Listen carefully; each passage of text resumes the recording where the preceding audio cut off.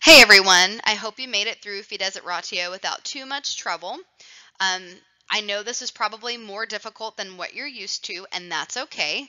This is why we take notes. This is why we discuss the readings in class. So don't stress out if you had a problem with Fides at Ratio or if you struggled through Fides at Ratio, it's okay. Don't worry about it. We will read many more selections like this in the future. So even though this one may have been difficult for you, the coming ones may not be so difficult because you will begin to get used to this level of reading. I promise you it will get easier and we'll work on it together throughout the year. Fides et Ratio was written by St. John Paul II and released in September 14th, 1998. For testing purposes, don't stress out about the date. You do need to know the author, you do need to know the title, and you do need to know the translation of the title, which we'll talk about in a minute. But you do not need to know the date in which it was released. So a little bit of background about St. John Paul II. St. John Paul II was Pope from 1978 to 2005. He was the first non-Italian Pope in over 400 years, I mean, at the time he was elected, which is actually a pretty big deal. If you don't know anything about papal politics, having a pope elected who was a non-Italian was actually extremely shocking, extremely surprising. Pope John Paul II was Polish, and he was also one of the longest reigning popes that we've ever had in history. He was canonized by Pope Francis in 2014, and he's also known as St. John Paul the Great, or St. Pope John Paul the Great. And he's referred to as the Great because he was so influential in the lives of so many, and he was so influential in the direction that the church took during his papacy. There are some popes, I guess if you study the history of the papacy, there are some popes that kind of just ride the tide, I guess, and just kind of let the church go in the direction that it's going. But St. John Paul really changed the direction and brought the modern church brought the church to the modern era in terms of the younger generations. He appealed to the youth, and he really, I think he was the starter of World Youth Day. So if you ever know anyone who's been to World Youth Day, that's a big deal. He also expounded on extremely important issues in the church. He was influential in bringing down bringing down communism. So if you ever talk about the fall of communism, you will always talk about John Paul in reference to the fall of communism.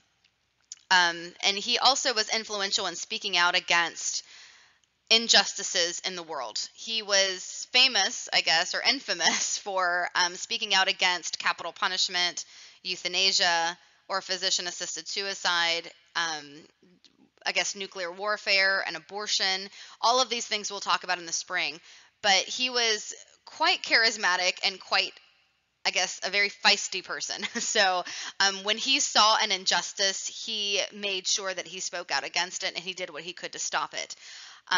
In terms of Fides et Ratio, we're starting with Fides et Ratio because it is essential to understanding theology, or the truths that are found in Fides et Ratio are essential to understanding theology.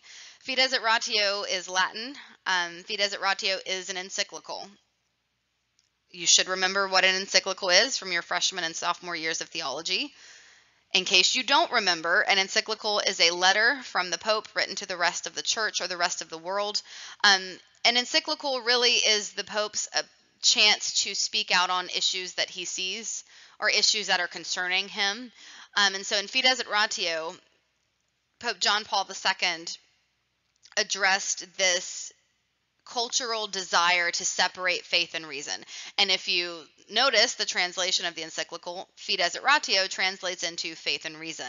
So in the overarching concept of this encyclical is the Pope trying to express to the rest of the world that both faith and reason are essential to understanding the truth of human existence.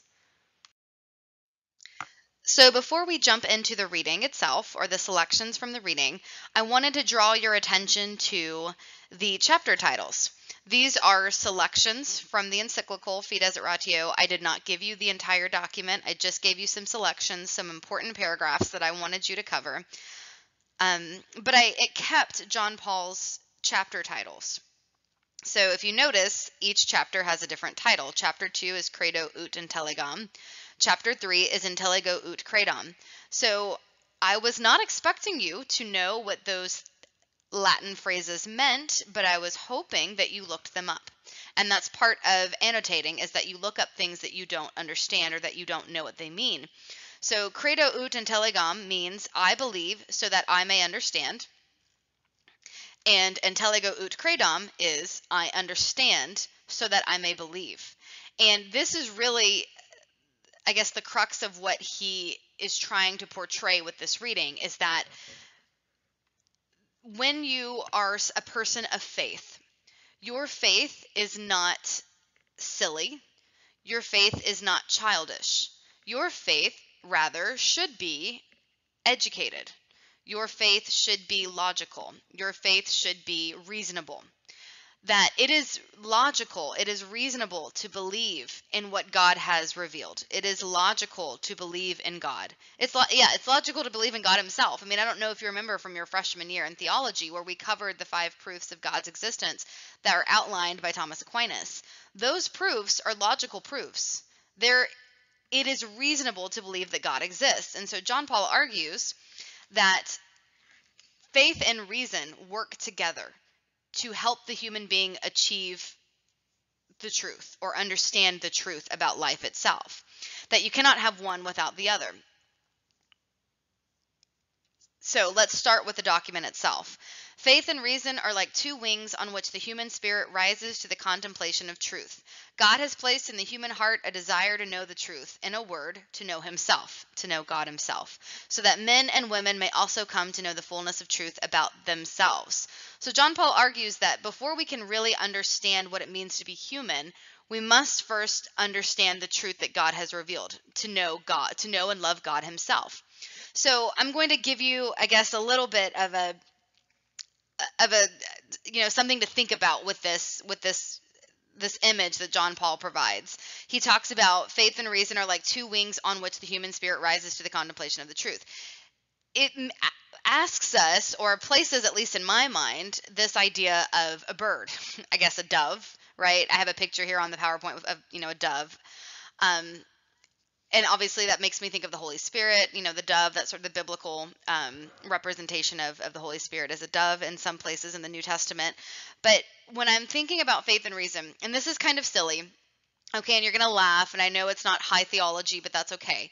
It's going to help you understand this analogy. So if you have a bird, okay, that has, a bird is meant to have 2 wings, right? And what's the purpose of those wings? To help the bird fly, right? That's what birds are supposed to do. They're supposed to fly. They're supposed to, hop a certain way, move a certain way. And the wings are there to help the bird achieve what it's supposed to be, right? So what happens if the bird somehow got into an accident, okay, and one of the wings was damaged and the bird couldn't use that wing anymore? What would happen to that bird? Would the bird die? Maybe. Maybe not. Okay, but if I had a bird that hurt his wing and I took him to the vet and the vet, gave him antibiotics, okay, he's good to go. He's not going to die. If he loses a wing, he's not going to die. But is he ever going to live a fully functional, fully happy bird life without both of his wings? No. Because what is a bird supposed to do? It's supposed to fly, unless you're a penguin. Okay, then you're not going to fly, or an ostrich, or any one of those things. But if you are a typical bird, okay, or a dove, and we remove one of your wings, this dove is no longer going to live a fully functional and fulfilled dove life. Okay, and I know it sounds silly, and I cannot imagine that John Paul was thinking about this particular story. I'm sure he would laugh at it if he heard me say it. But if you removed one of the bird's wings, it would be detrimental to the existence of the bird itself, because the bird needs 2 wings. That's what it needs. The wings are there for a reason. Same thing with faith and reason in human life. A human will not live a fully fulfilled or happy human life unless he or she has both faith and reason in his life or her life. That human beings, because of the way we were made, we need both faith and reason to live a full human life. So I did not give you this particular selection or this particular paragraph from Fides et Ratio, but the introduction to Fides et Ratio, if you look at the entire document, the introduction is titled Know Thyself. And know thyself is, I mean, for those of you who've studied philosophy, is none of you, none of you have studied philosophy before, here at St. Pius. But if you do study philosophy, you would know that this phrase, know thyself, or this command to know thyself, was carved into the entrance of the Temple of Apollo at Delphi, and it's also said to be one of the utterings of the oracle at Delphi, one of the quote unquote prophets. And so John Paul points out that in all of the cultures of the world, in every age, in every history, even dating back to the ancient Greek philosophers and Greek cultures, every culture, every history has sought the truth of human existence. Every human being that has ever existed has also sought the truth of human existence. And we seek out this truth in so many different ways. And I mean, think about it even now. Maybe you have never, ever thought to yourself that you are contemplating the truth of human existence, but you are. When you think to yourself, why am I here? Why do I exist? What am I supposed to do with my life? What do I want from life? Those are the ways in which you contemplate what it means for you to be human. And John Paul says, the more human beings know reality and the world, the more they know themselves and their uniqueness. Know thyself is a basic truth to be adopted as a minimal norm by those who seek to set themselves apart from the rest of creation as human beings. Again, this is not part of the homework that I gave you, but it's extremely important. It's extremely important to point out at the beginning of a theological class that the more you study the world, the more you should realize how unique you are as a human being. I'm going to say that again. The more you study the world, the more you should realize how unique you are as a human being, that you are vastly different than anything else that exists.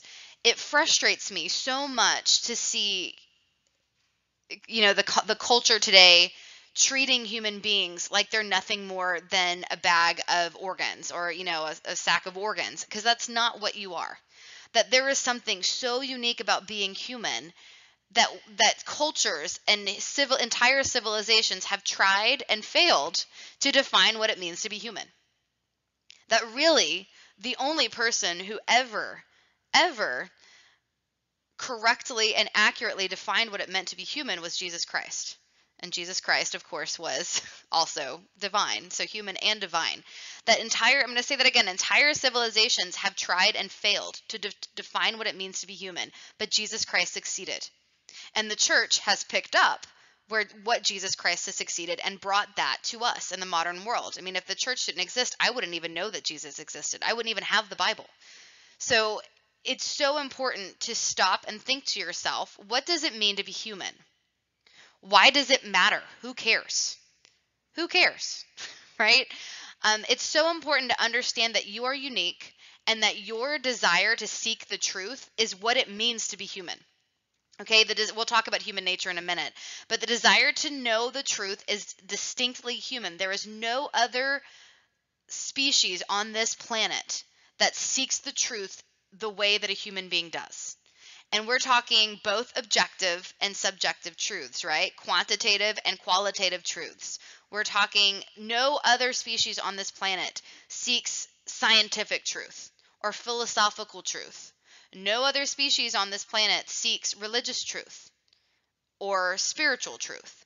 We are the only creatures on this planet, number one, that want to do it, and number two, have the ability to do it. And by it, I mean seek the truth.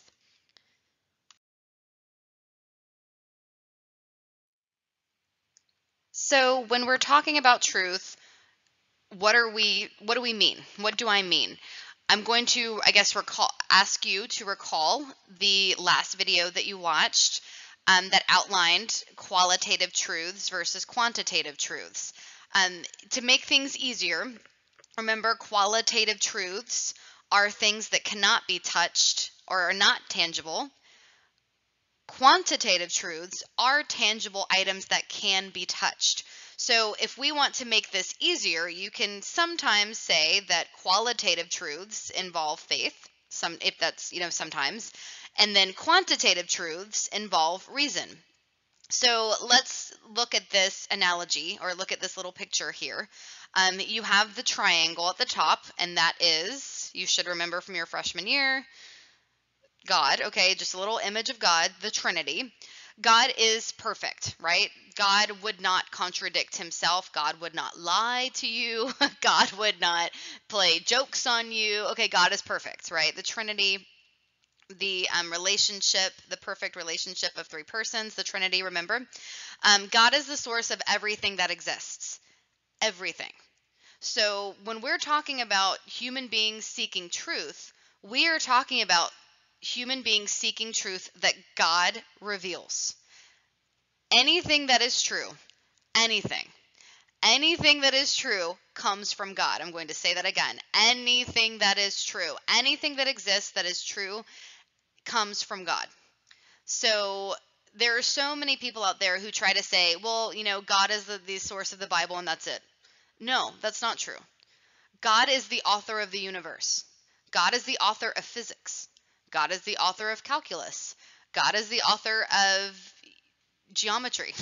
God is the author of, true philosophy. God is the author of true religion, i.e. Jesus Christ. So anything that is true comes from God. Anything. Okay? So you cannot say that, I'm going to leave my religion and leave it out of my politics, or leave it out of my beliefs about government. That's not true. That anything that is true comes from God. Anything, say that, I'm going to keep saying that. You need to know this for the test and for your life in general. Anything that is true comes from God, because God is truth itself. God is truth itself, and any truth that we know comes from God as the source. So faith and reason are both gifts from God, directly from God. So faith, divine revelation, the Bible, the life of Jesus Christ, apostolic tradition, those are truths that come from God. Reason, human pursuit, logic, philosophy, science, math, all of these things come from God as well. So if you look at the PowerPoint, it says both faith and reason flow from the same source and do not actually contradict each other, because they come from the same source, which is God. So in an ideal world, or in a perfect world, faith and reason would never contradict, ever. I'm going to let that sink in. In a perfect world, faith and reason would never contradict each other. Clearly, or I'm hoping that you're thinking to yourself, wait a second, well, aren't there times when religion and science disagree, right? If there is a situation where faith and reason disagree or contradict each other, or it seems like they contradict each other, then someone is incorrect. Sometimes there are situations where people in certain religions have been incorrect. There have been many times when people in certain scientific fields have been incorrect as well. So when I'm going to try to get you to come out of, or to get rid of this understanding, or drop this understanding that faith and reason do not belong together. That if you're a scientist, you can't be religious, and if you're religious, you can't be a scientist. I'm trying to get you away from that thinking. That's an incorrect way to think about the world. That faith and reason are both true because they come from God, who is the source of truth and who is truth itself. So when faith and reason don't agree with each other, one or both of them are incorrect. That is a test question, so make sure you write that down. When faith and reason do not agree with each other, one or both of them are incorrect. So let's try to come up with some examples. When have there been situations when people of faith have been wrong about truth itself? Maybe think about people who murder other human beings in the name of religion. I can think of, some radical religious people who murder other people because they said God told them to do it, or because they want, if you aren't going to be Catholic, we're going to kill you. If someone ever said something like that, that's incorrect. Okay, that's not a correct way to believe. There are other people of religion who are people of faith who believe that dinosaurs don't exist because they don't appear in the Bible, in Genesis, in the book of Genesis. That is incorrect. That's an incorrect way or statement, and that's an incorrect way to believe, or something that is incorrect, because we have very clear evidence that dinosaurs have existed. Okay, that dinosaurs existed long before we did. We have reason to believe that, and just because Genesis doesn't discuss dinosaurs, that doesn't mean that dinosaurs are fake. But I have actually, believe it or not, met one person who has told me, no, dinosaurs are fake. They're made up by scientists. And that's not true. Dinosaurs existed. So in that situation, that person of faith is incorrect. That person has misunderstood his or her faith. So there are other times when faith is correct and reason, or human pursuit, is wrong. So I'm trying to find something that's not controversial, but it's very difficult when you're talking about ethics. I'm going to take the abortion, argument, and I understand it's controversial. We'll get to it later. It's okay. Don't get upset. But it is it is very, very clear in church teaching that abortion is not morally permissible. It is very clear teaching. You're not morally allowed to have an abortion. Obviously, no one's going to hunt you down, okay, if you do, but it's just the church teaches that a human life is human life from the moment of conception to the moment of death. And actually, believe it or not, John Paul coined that phrase. So, let's see, respect of human life from conception to natural death. Sorry, little tidbit, side note. But there are some people who say, well, it's not really a human being until it's born. That's incorrect. That is an incorrect scientific statement. That it is always a human being, or at least always a human being in a different developmental form in the womb. So our faith tells us that abortion is wrong. Therefore, our science should also be able to investigate when human life begins and tell us, oh, no, this is a human being. But for some reason, because abortion is so popular in our current generation, there are scientists out there who say, well, I don't know when human life begins. I don't know. Which is silly. Science has the ability to determine what is human life and when human life begins, but there are some scientists who refuse to do that. So that's a situation, or that's an example of a time when human pursuit or human reason has contradicted faith, and human reason is incorrect. So this is a very important truth to understand, that faith and reason do not contradict each other. And when they do, someone is incorrect. It could be a person of faith, or it could be a person of reason. But if they do not agree with each other, faith and reason, if they do not agree, one is incorrect. So based on the truth from the previous slide, that God is the source of all truth itself, John Paul argues that reason and faith cannot be separated without diminishing the capacity of men and women to know themselves, the world, and God in an appropriate way. That's in section 16. That's the paragraph with the number 16 in front of it. And then in section 17, he says, there is no reason for competition of any kind between reason and faith. Each contains the other, and each has its own scope for action. So reason contains faith, faith contains reason, and they both have an equally important role in human existence and the human ability to know the truth.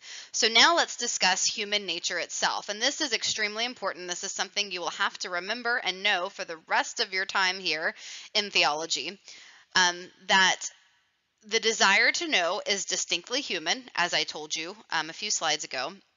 And also, the desire to know is an indication of your human nature. It is part of what you are. It is how you are built. Okay, you are created by God to come to know the truth by using both faith and reason. So, this is what's called your rational nature. So, on the test, and on every single test, where I may actually ask you this many, many, many times in a test over the course of the rest of the year, I'm going to ask you, what kind of nature do you have as a human being? Or what kind of nature does a human being have? The answer is rational nature. I'm going to say that again. Human nature is rational nature. Please do not ever forget that. Write that down, circle it, highlight it, underline it. It's so important. Rational nature. So, what does rational nature mean? It means what I've already said.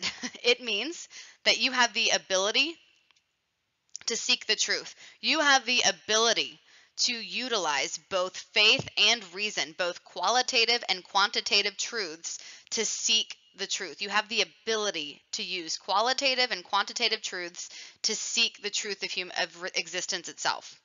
You also have the desire to know the truth. You also have the desire to know the truth.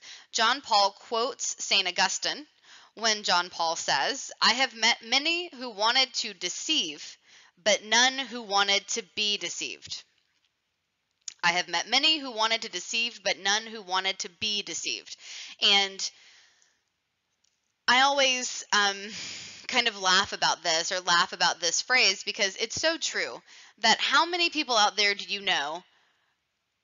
How many people out there are trying to persuade someone else to buy something, right? How many people out there are trying to persuade you to buy something? How many times have you been lied to?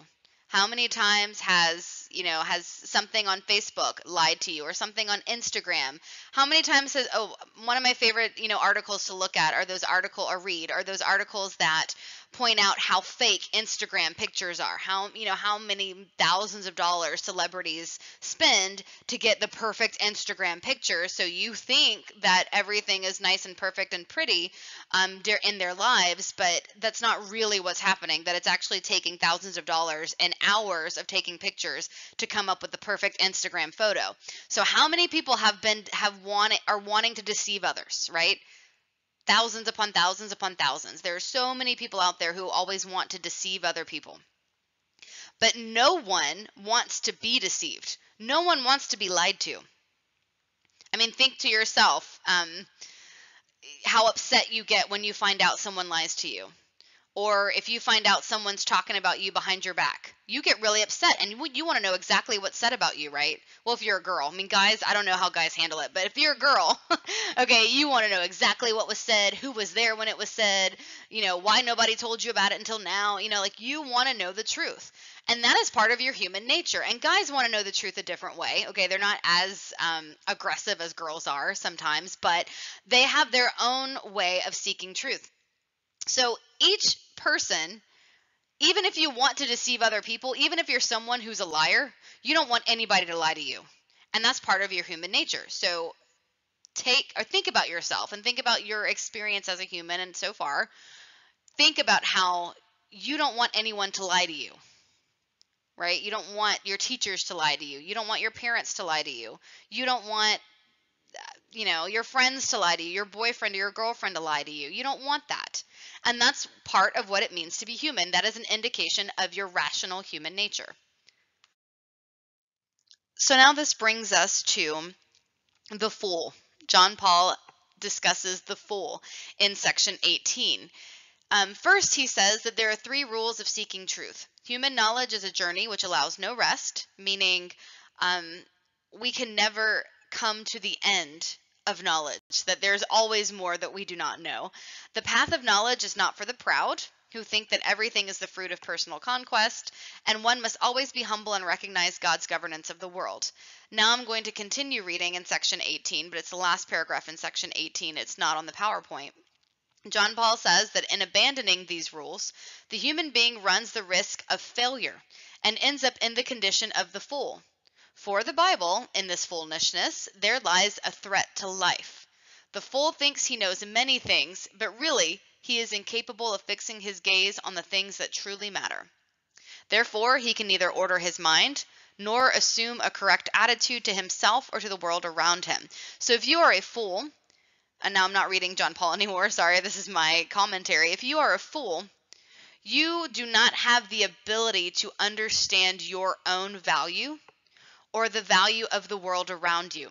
So you are a fool if you ignore faith, and you are also a fool if you ignore reason or logic. You need both. And if you cannot have both, or if you do not seek both in your life or accept both as equally important in your life, then you do not have the ability to understand who you are as a human being and to know your own value. And you also do not have the ability to know the value of the world around you. As a human being with rational nature, you have the obligation to seek the truth. I will say that again. You have the obligation to seek the truth. This means that it is absolutely necessary to seek the truth. You have to do it. You do not have a choice. It is not something that you can either decide to do or not do. You must seek the truth. John Paul says that although each individual has a right to be respected in his own journey in search of the truth, there exists a prior moral obligation, and a grave one at that, to seek the truth and to adhere to it once it's known. So this is where I have this little arrow here. So I have truth on one side and action on the other. It should be pretty easy to figure out. Truth leads to action, right? So what you believe to be true will lead you to act. So let's think about that for a second. If I believe that it is extremely important to protect the environment and that the environment is so valuable and essential to human life, what kinds of things will I do if I believe that the environment is important? I will recycle, right? I will turn off the lights when I'm not using them. I will save gas by maybe owning a hybrid, which I do. I do have a hybrid. Or I will save gas by riding to school with, my coworkers or my friends. If you live near someone who goes to St. Pius, maybe ride to school together to save gas. So save on, carbon emissions, that sort of thing. So if I believe that saving the environment is important, I'm going to do things to try to save the environment, right? If I believe that racism is wrong, how am I going to act? Hopefully, I will treat everyone I meet with dignity and respect. Hopefully, okay? So what you believe to be true will lead to your action. This is why it is so important to seek the truth and to adhere to the truth once you know it. This is why you have an obligation to seek the truth, because your actions change based on what you know to be true. So if you know that the environment is important and that the environment is special, you will behave a certain way. If you know that racism is wrong and that every human being has human dignity, you will treat humans a certain way once you know this truth. That's why it's so important for you to know the truth, seek the truth, and adhere to it once you know the truth.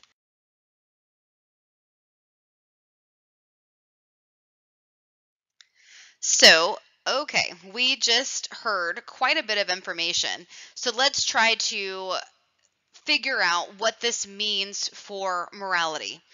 Or what does this mean for proper human behavior or ethics? Because this is the subject of the class. What does all of this information mean for the way that I should live my life? So your actions will be based on what you believe to be true, right? So what is the problem here? Clearly, people have different understandings or different ideas of the truth. Otherwise, we would all behave the exact same way, right? And we'd all have the same opinions and we'd all be exactly the same, right? Yes.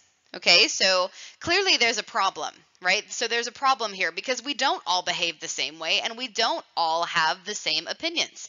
We have very different opinions. If you ask someone or people off the street about abortion, you'll probably have half of the people say one opinion and the other half say another opinion. So how do we fix this?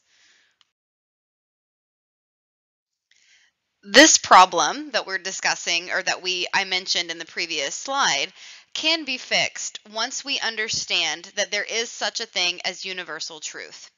So I'll get to universal truth in a second, but let's talk about the fact that truth exists. How do we know that truth exists? The desire for truth is an inherent human characteristic. The desire would not exist if it could not be satiated, much like hunger or thirst. Okay, so if water did not exist, or if the ability to drink did not exist, you would not get thirsty. If the ability to eat food did not exist, you would not get hungry. You would not want to eat food. So what does that mean? What does that mean for my behavior and everyone's behavior? So who cares, right? Why does this matter? This matters because John Paul and many, many, many of the great thinkers, okay, in history have argued that there is such a thing as universal truth. And this is in section 27 in Fides et Ratio. John Paul says, every truth, if it is really true, presents itself as universal.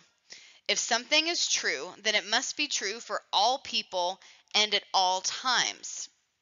So, if something is true, it is true for all people in all places and at all times. This is universal truth.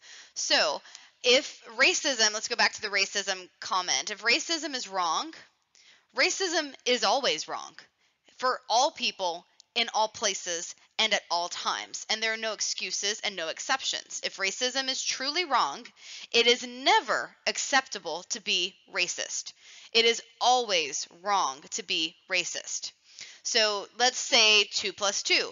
2 plus 2 is 4. 2 plus 2 is 4 today. 2 plus 2 equaled 4 2,000 years ago. 2 plus 2 will equal 4 2,000 years from now. It will never change, just like moral truths. So good morality, if you look at the bottom of the slide, good morality or good human behavior or good human actions, good morality is based on an action's adherence to universal truth. So your actions, if your actions are good, that means that they adhere to that which is universally true. And we will talk about universal truth extensively in the next unit. But this is what you need to understand now, is that there is such a thing as universal truth, things that are true for all people in all places and at all times. And your behavior, in order for your behavior to be good behavior or good morality, it must be based on that which is universally true for all people in all places and at all times.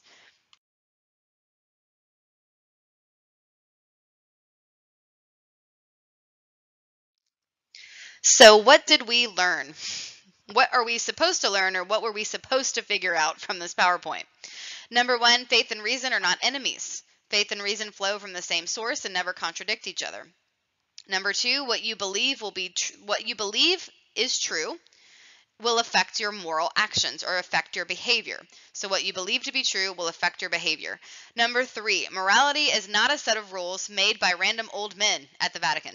And I didn't explicitly say this over the course of the last couple of slides, but it's something that you should have been able to grasp or read between the lines. Morality is not a set of rules made by random old men at the Vatican, okay? Morality, or the moral code, helps human beings live more closely to that which is universally true.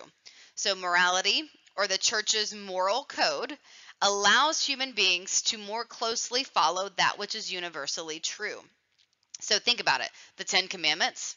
The Ten Commandments is a code that allows us to live more closely to that which is universally true. The Ten Commandments just happen to come from God, okay? But they also allow, if we follow the Ten Commandments, it allows us to adhere to that which is universally true for all human beings. So I have this little blurb here. Can we talk more about universal truth? Yes. How do we know what universal truth is? Okay, that is the next unit. We will discuss universal truth extensively in the next unit and honestly the rest of the year. So don't stress out about what this universal truth is or what we can know universally or all of the truths that we can universally know. Do not worry about that. All you need to worry about for this particular video is these 3 items that I have on this slide. So enjoy.